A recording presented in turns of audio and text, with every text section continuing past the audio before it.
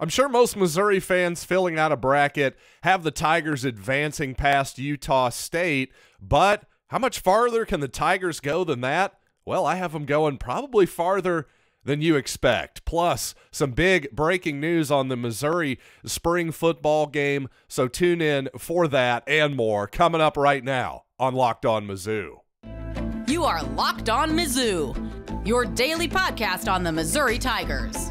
Part of the Locked On Podcast Network, your team every day.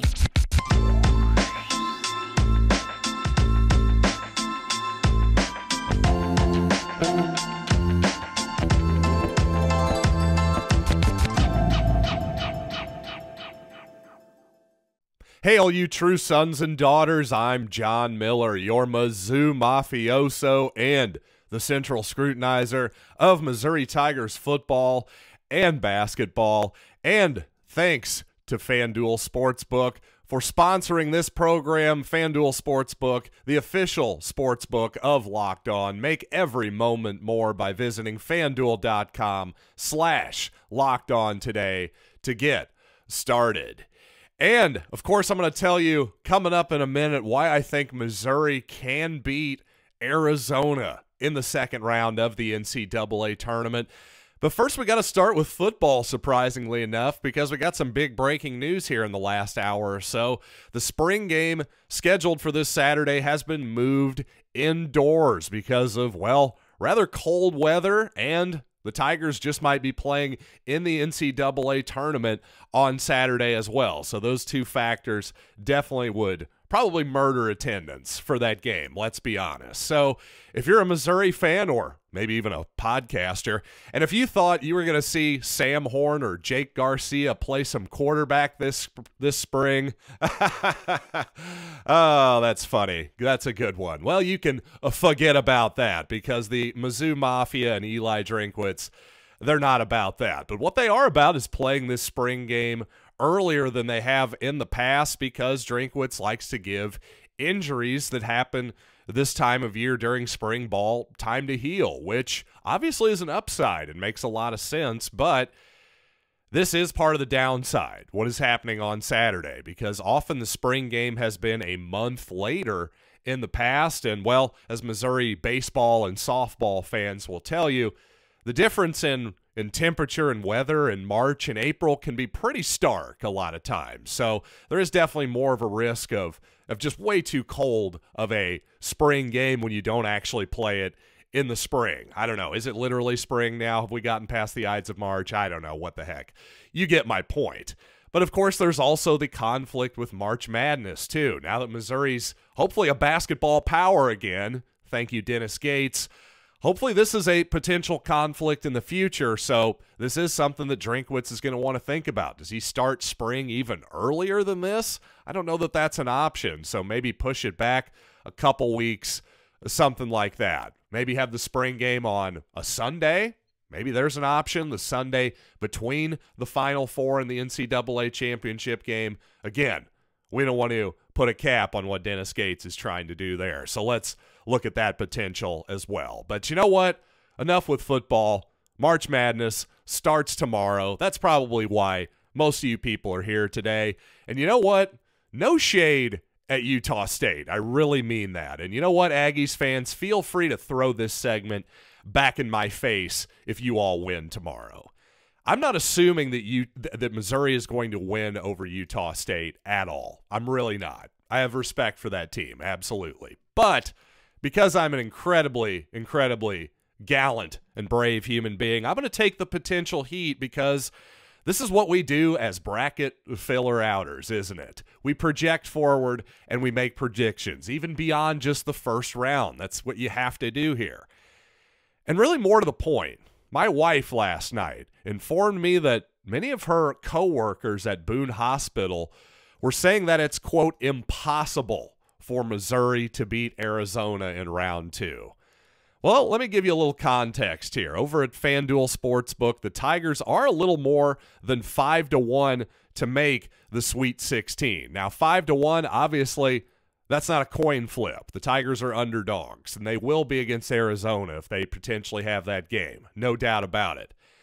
But again, just for some more context here, over at FD Sportsbook, the Chiefs, the Kansas City Chiefs, of course, are 6-1 to win the Super Bowl next year. And they're the favorites in the NFL. So slightly longer odds for the Chiefs to win it all and repeat next year than it is for Missouri to make the Sweet 16.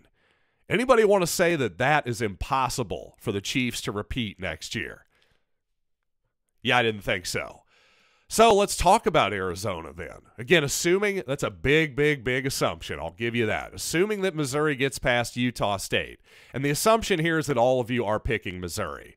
I know I am, because let's face it, if I'm going to just pick the Tigers in a toss-up scenario in the first round of the tournament, guess what? I'm going to do it without even thinking. So why can't I take them against Arizona too?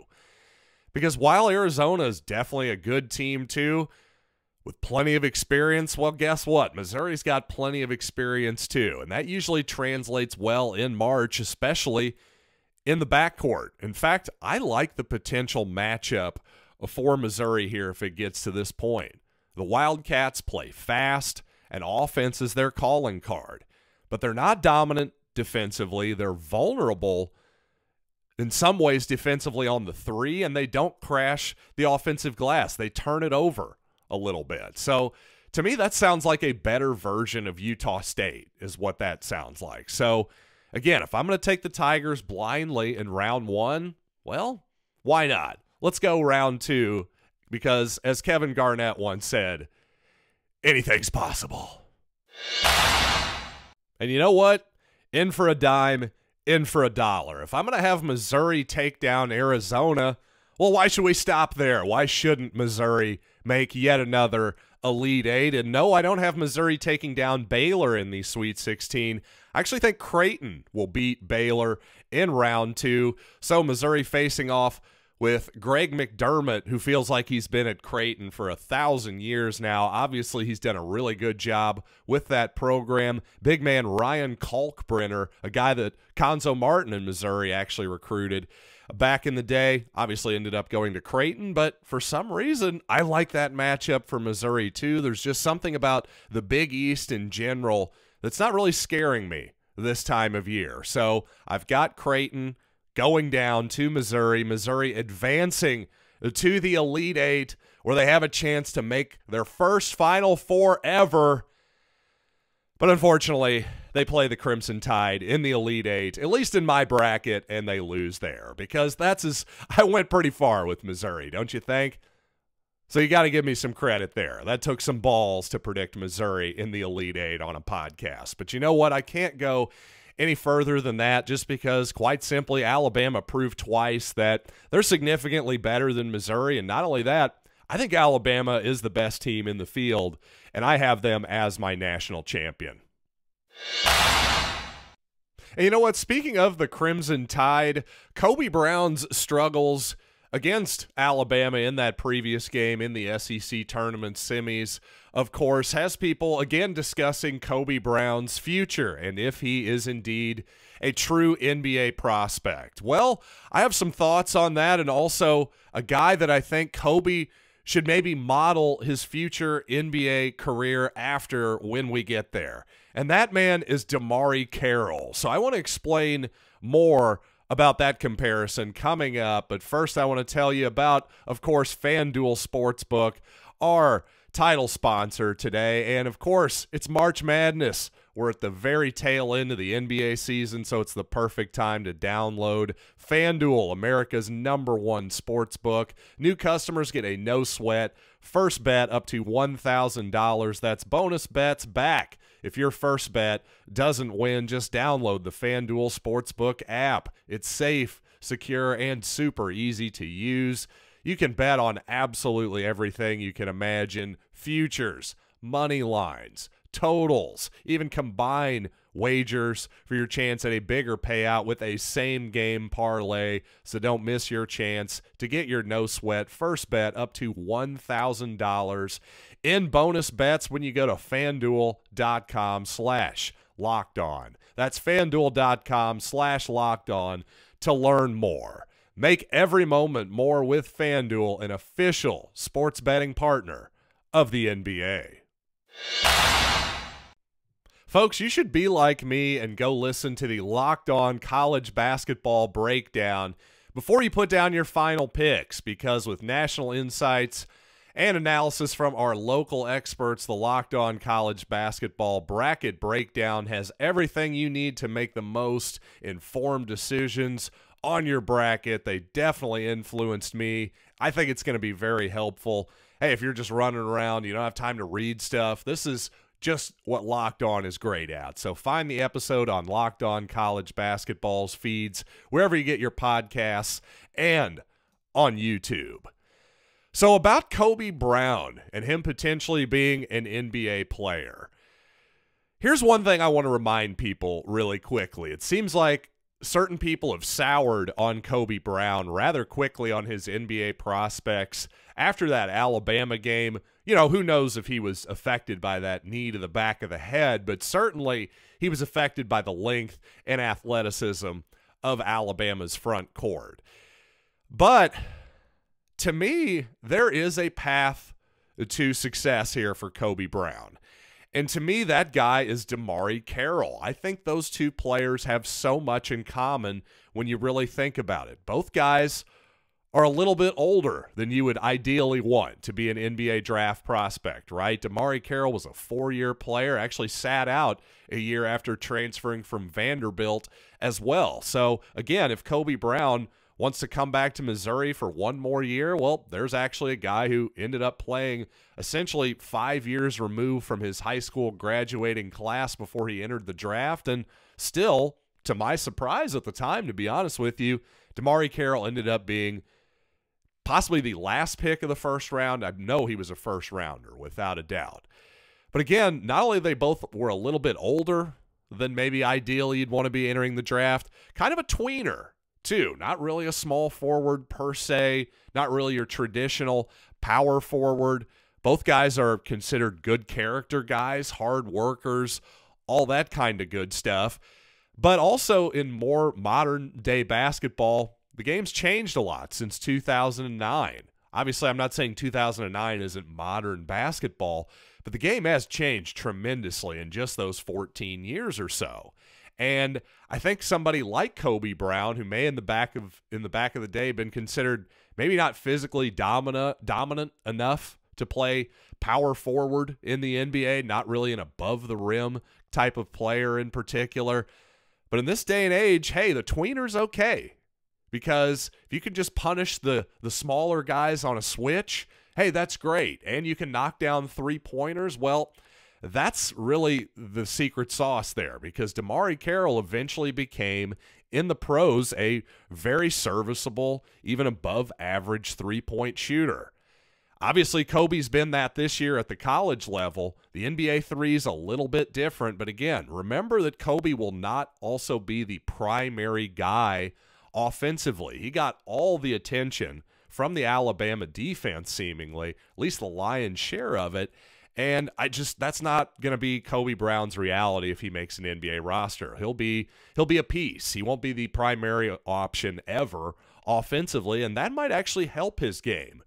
I think he's the type of guy that could sort of adapt well to a role-playing type situation, because so often guys who are true stars, true guys who want to just have the basketball at all times, they have trouble with that. So I'm not saying Kobe Brown is a lock to be drafted or anything, but let's not get dismissive because he had one bad game against elite competition when, again, he's not going to be asked to do what he's asked to do at Missouri in the NBA.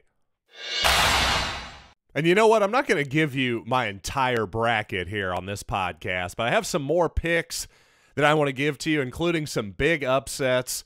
Moving on farther than you might expect, Kansas going out earlier than you might expect, and some bets over at FanDuel that I like as well here in the first round. So let's get to all that right after these quick words.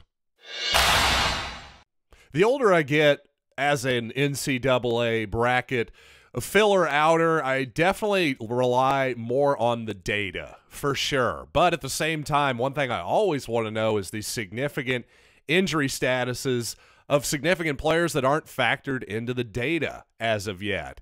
And of course, Zakai Ziegler for Tennessee is a big one. We've talked about him a lot on this program. Houston's Marcus Sasser.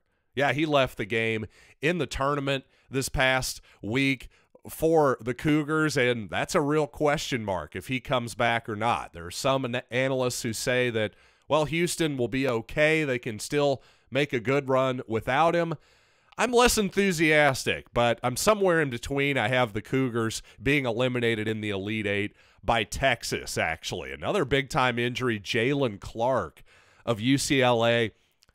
Maybe the Defensive Player of the Year in the Pac-12. I'm not sure if he won that award or not. I just know that he's a big-time defensive player, and really their backcourt defensively, just probably their calling card. So that makes me a little bit less bullish on UCLA. Now, as far as big upsets in the first round, one stood out to me like a sore thumb. Kentucky only giving 4.5 against Providence. When I saw that line over at FanDuel Sportsbook, I went, oof, because if the Cats lose that one, that might be it for John Calipari for all intents and purposes. Yes, I'm being serious. Their fans are that insane. And you know what? Having said all that, with the amount of pressure that may be on those dudes and Cal himself, the heck with it, I'm going to pick Providence to upset Kentucky. Now, I will say this. Another thing I like to look for, who has the true upper echelon NBA talent? Well, Brandon Miller's as good as it gets, and that's a big reason why I am picking Alabama to cut down the nets. But there's a certain other team that wears maroon and plays in the SEC that has some NBA talent as well. You may know them as the Arkansas Razorbacks. And as such, I have Arkansas going farther than you might expect. And before you start throwing fresh produce at your smart television while you watch me, hear me out. Because guess what? Arkansas I have beating the Kansas Jayhawks in round 2. Yeah, that's right. You heard me. And I get it. In an ideal world, somehow both of these teams would lose. In fact, if the Yellowstone super volcano is going to blow, you know what? This might actually be the perfect moment at the tip-off of this basketball game. I'm kidding, folks. But really, I am going to pick the upset here in round 2 and send the Jayhawks packing. But I will have Arkansas then going home in the next round to the Connecticut Huskies. And you know what? Speaking of SEC bias, man, you all are really going to make fun of me for this one, and I don't blame you at all, because I cannot believe I have Tennessee in the Final Four. I really can't, and I will probably hate myself. I can see it happening right now. Rick Barnes did it to me again when Tennessee loses in the first round of the tournament. Actually, wait, what am I saying? If they lose in the first round of the tournament, I will laugh at Tennessee. I'm not going to laugh at myself. But here's my take. I think their region is the weakest one of the 4 in the field. And most importantly, no one, and I mean no one that I've listened to, is picking Tennessee to do anything in this tournament. So it's a bit of game theory, really. And when it comes to game theory, here's what I'm talking about. I want you to pick teams sometimes that have a statistical profile, which Tennessee certainly does. We've been over and over again how much the analytics, the predictive metrics like Tennessee still at this point on paper. So if you want to go unconventional, I just think that's one of the best picks you can do, because a team that has a high upside that conventional wisdom has just gone completely against. But again, depends on how big your pool is. This is the type of move I'm making if I'm in a large pool. Like back in the day, I was on the floor of the Chicago Board of Trade, and there were hundreds of people in that pool. So you had to get a little bit wild, because if you just picked the chalk, well, you're just going to end up tying with 10 other people probably, and maybe you'll win the coin flip, but probably not on the tiebreaker. So to me, while I totally get why nobody's picking Tennessee, they lost Ziegler, they lost their point guard, but did they look that bad against Missouri? Tiger fans, was it like Missouri just blew the doors off of Tennessee? No, Missouri had to play very well in that game and execute incredibly well down the stretch to actually beat the Vols. And again, I'm not saying this is what I would bet my life on, that Tennessee is going to make the Final Four. But I'm a big believer in going against the grain in a realistic fashion. I think Arkansas fits the bill there, and I think Tennessee does as well. And if there's anything that I haven't done well in my bracket so far that I question, I don't think I have enough Big 12 teams going far enough. I have Texas going a long way, but otherwise, I don't know. Maybe I could do a little better. The other unconventional pick, and I guess I'll just give you my entire Final Four here. Of course, I've got Alabama and Tennessee facing off, Alabama taking them down. Then on the other side of the bracket, well, Texas, as I said before, but the slightly unconventional pick is Gonzaga. Just have a feeling on Gonzaga this year. They seem to be flying under the radar a bit. Obviously, I have Kansas being knocked out early in their region. I'm not a believer in UCLA as much with Jalen Clark's injury. So to me, give me Gonzaga, a team that's flying under the radar right now for whatever reason. And ultimately, I'm going to have Gonzaga losing in the national championship game 71-68 to the Crimson Tide. And finally, just real quick here, a couple bets for you in the first round that I like, a couple sides.